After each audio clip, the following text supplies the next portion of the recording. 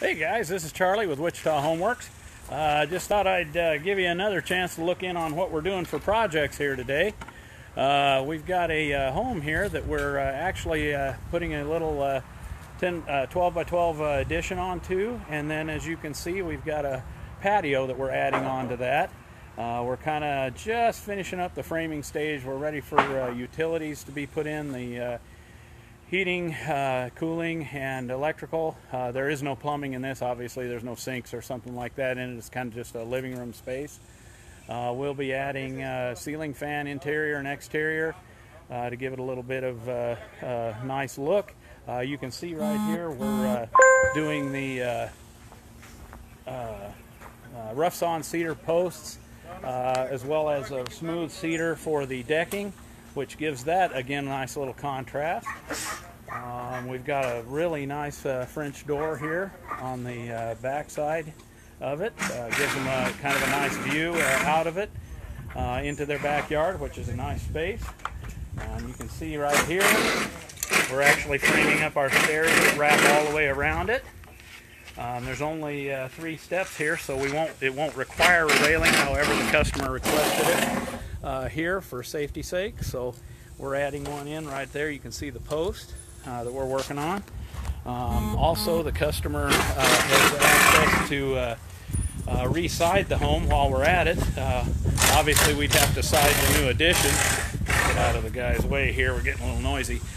So what we're doing is we're adding a styrofoam insulation here. It's an Owens Corning. It's about 3/8 of an inch thick. This provides both a vapor barrier to some degree and just adds a little bit more to the R value of the home. Any chance you get a chance to make it a little more airtight, make it a little more insulative for the extremes we see here in Kansas, that's always a great idea. As you can see here as well, on the top fascia, you can see it right up here, and right over here on the windows, we actually take and custom wrap each window, sill, and sides, so that then when we run in here with the vinyl siding, it makes a really nice finished look. This color will match the siding. We can get any coil we need to match those up, or some folks like to put a little contrast on them. Against a darker color, sometimes they'll add a little lighter color, so we can do that as well. That's completely up to the owner or your choice. We're getting our starter strips put on to start putting the vinyl siding on. You can see a little J channel we're putting in up over here on this is called a J channel, larger one for the base of the cement here, and it'll be caulked down and sealed up good so that we don't have any water or air issues on it. We're walking around here. You can see how we've taken and wrapped even this little beam. Now, they didn't want anything done underneath this little awning over their porch, but we did wrap the edges and cap the end of their beam there for them, so it gives it another nice finished look, especially once we get the siding on the house. You can see back here we did the same thing.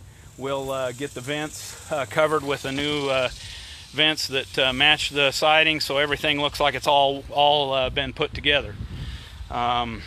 I think that's kind of a rundown of what we're doing here. Let's see if I've got anything else. I think what we'll do is we'll walk in the space yet. I kind of wanted to show you. I skipped it when I went around there. I meant to show you. Hang on a second here. We'll go around the corner. And we'll go into the actual space here. This is added we added a vaulted ceiling in here. Being this is just a little bit smaller, oops, losing me here. Being this is a little bit smaller space, if we can put that vaulted ceiling in there, or even coffered, which is the ones you see that have kind of a step in the ceiling and then it goes higher, that always gives the room a much larger, much roomier feel for no bigger than it really is.